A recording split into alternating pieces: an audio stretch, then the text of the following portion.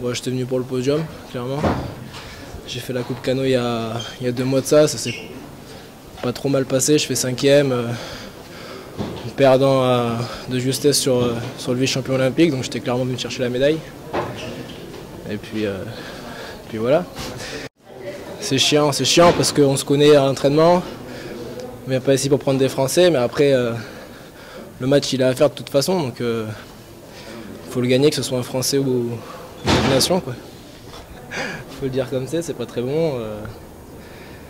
Il y en a 2 qui peuvent être sélectionnés, sachant qu'Hugo a des milliards d'années-lumière d'avance sur nous, il sera forcément, et puis il y avait une place à chercher entre Pierre Darbelet et moi, et Pierre s'est un peu foiré aujourd'hui.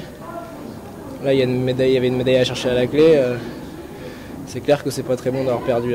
Ouais, bah, le truc c'est que je suis pas loin. Le coche là, je rate sur le quart contre Helmont, où je mène, il se prend 2 pénalités, je prends un Wazari, je lui laisse une séquence et puis ça suffit à ce niveau-là. Il met Wazari, après je remets encore une pénalité mais ça suffit pas.